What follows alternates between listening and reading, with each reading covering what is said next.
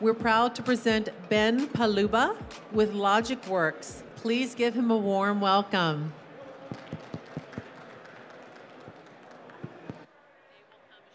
Sure.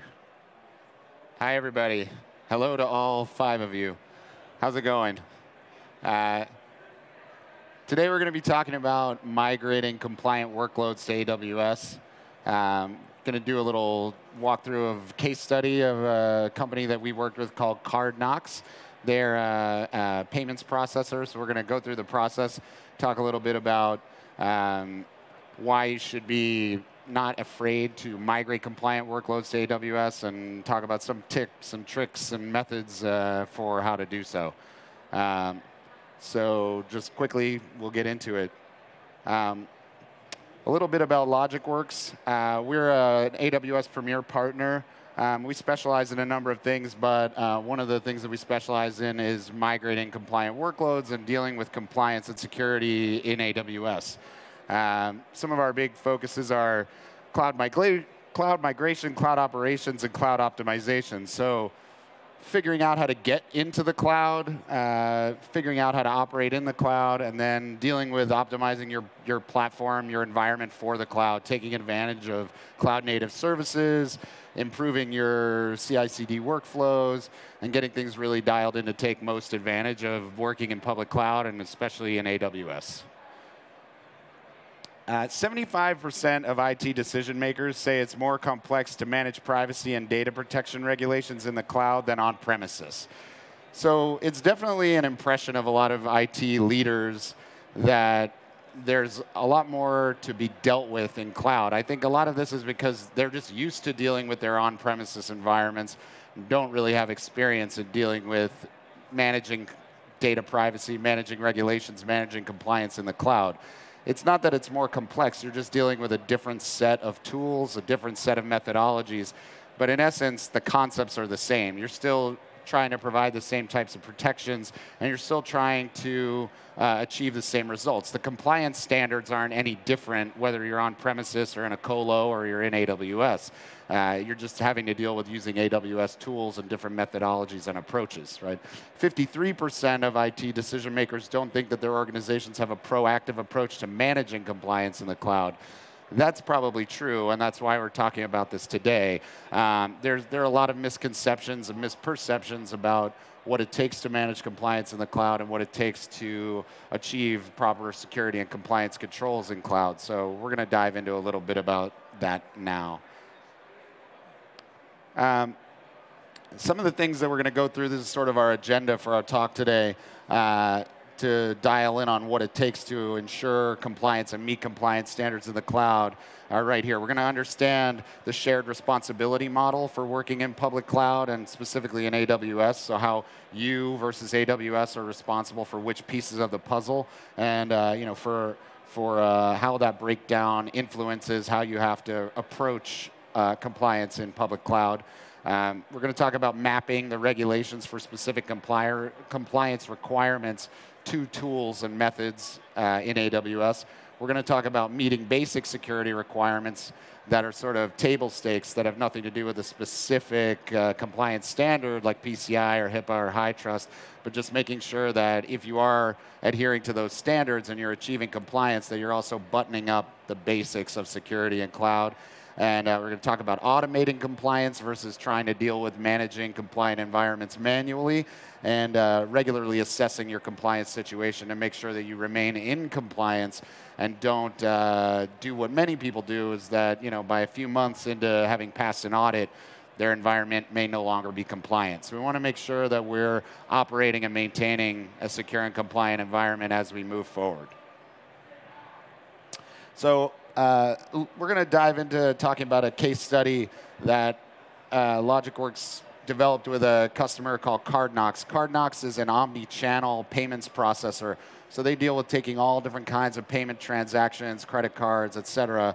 They're a very developer-friendly platform that people can use to process all types of payments. They're a pretty cutting-edge system for chip transactions and every other type of payment. They They came to us looking to do migration into AWS. We're going to break down a little bit about how that went and how we worked with them to achieve PCI compliance in AWS. Cardknox was facing a number of challenges that had to be dealt with. It was sort of the reasoning behind their migration into AWS. They were experiencing high-class problems, right? A large influx of growth, many customers wanting to migrate or use their platform. They had to accommodate that.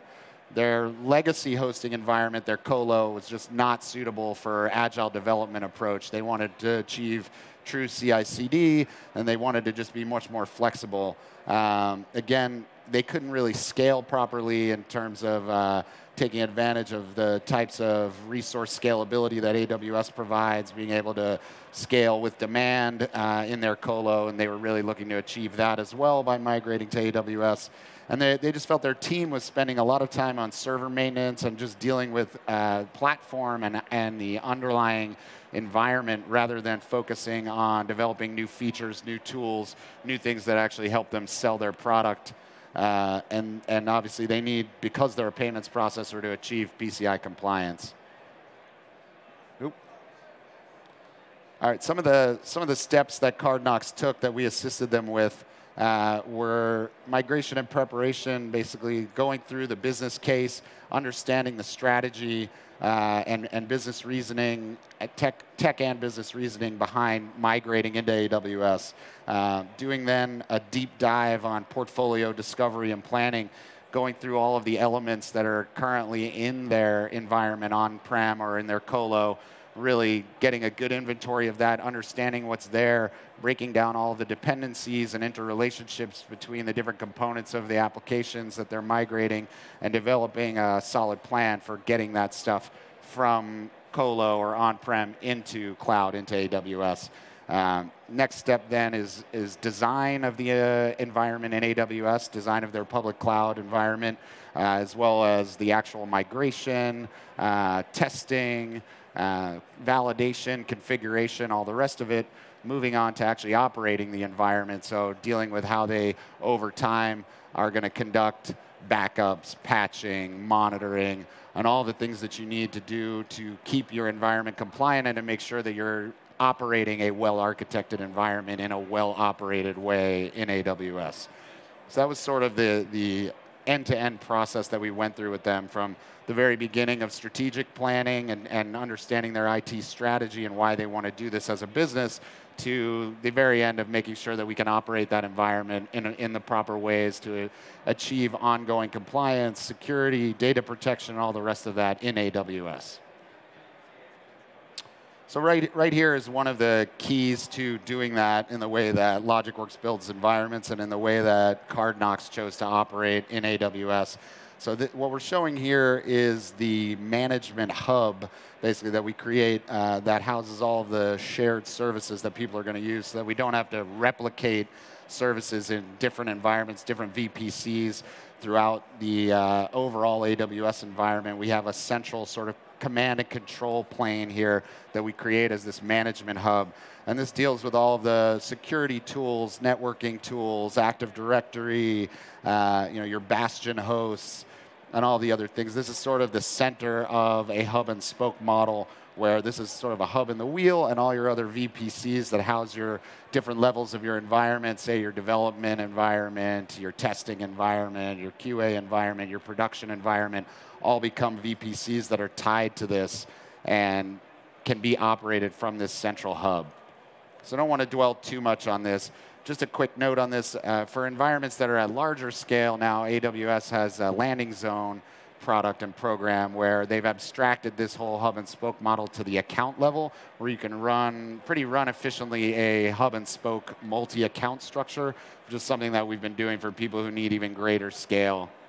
So once again, ensuring compliance on AWS, we're just going to dig into this a little bit.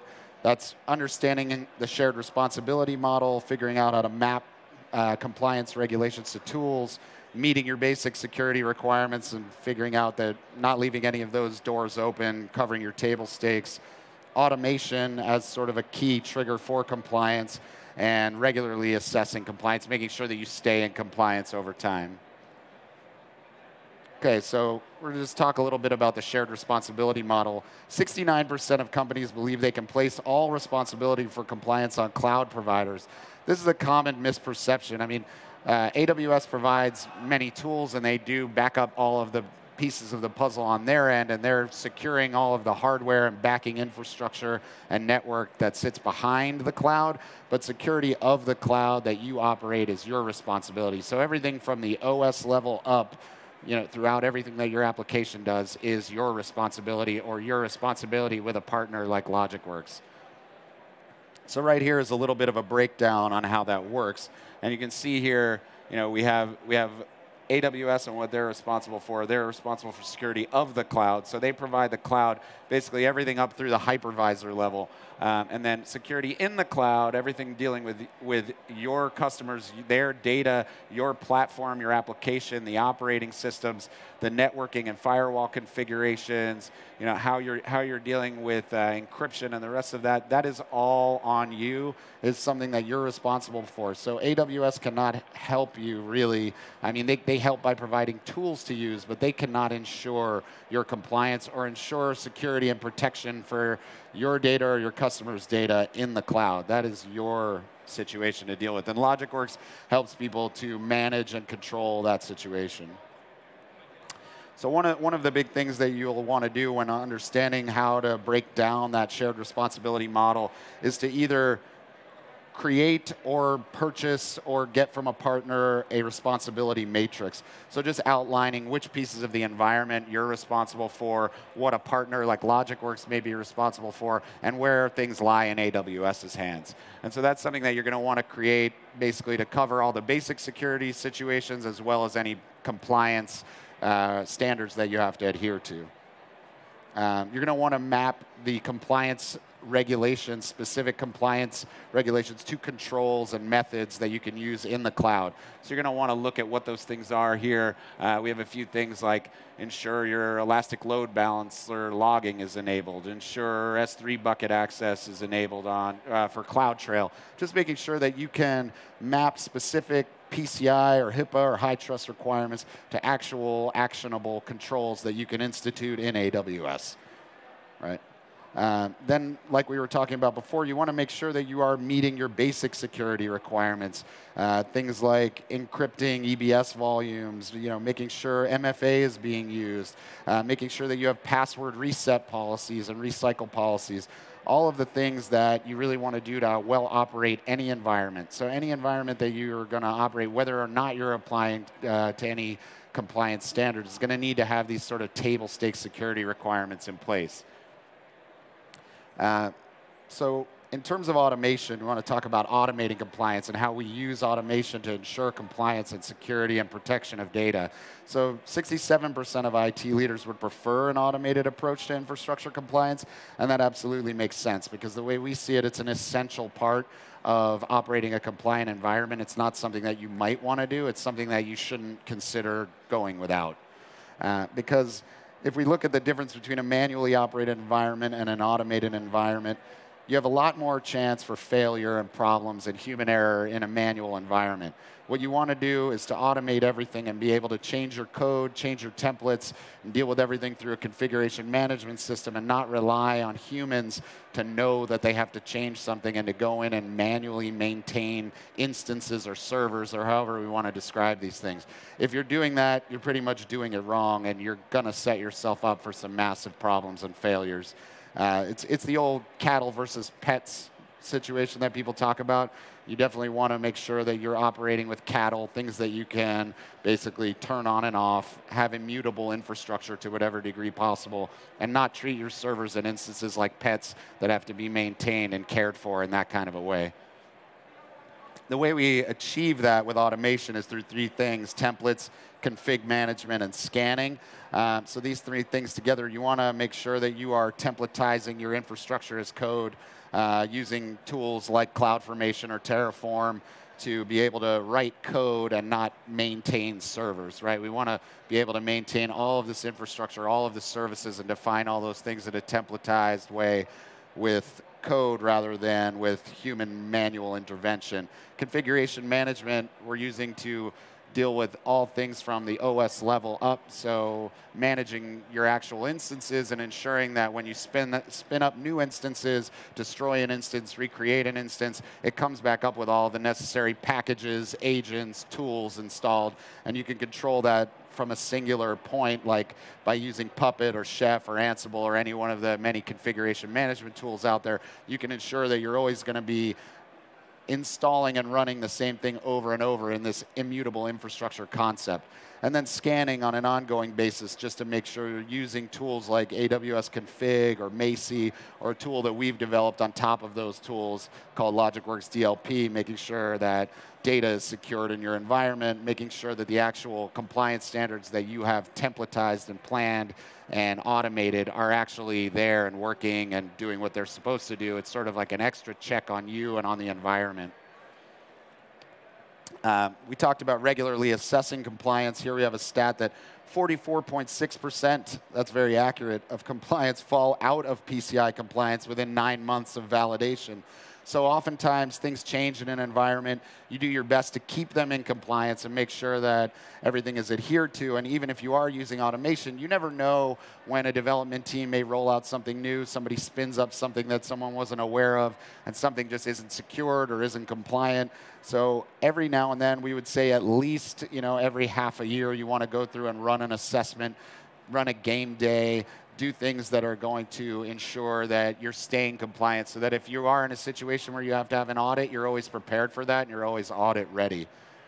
Logicworks provides some compliance assessment services that can help with that. We run these for our customers who are managed service customers regularly, and we run them for people who are new to Logicworks trying to assess their situations. So with that, we run a scan that will analyze an environment and basically give us some outputs in an automated fashion so that we can see what's going on in the environment. We'll analyze those against other controls, sets that you give us.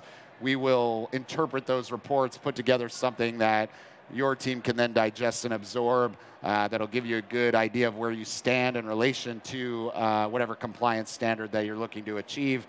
And then, if necessary, Logicworks can help you to remediate any issues that are found within that compliance assessment. Some of the frameworks that we can deal with are PCI, HIPAA, SOC 2, ISO, GDPR, SIS, NIST.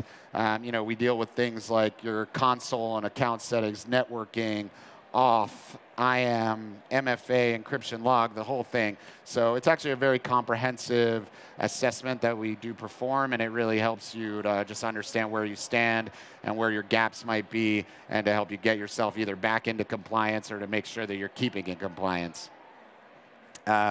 Basically, here's just a little snapshot of what you get. We do a very high-level executive summary report as part of this assessment, and then you also will get a full, very detailed set of findings that come into very granular information about every single control in the specific compliance standard that you're looking to deal with.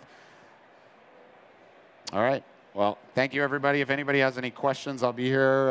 I think we got a couple of minutes left, or glad to chat afterwards if you want to grab me.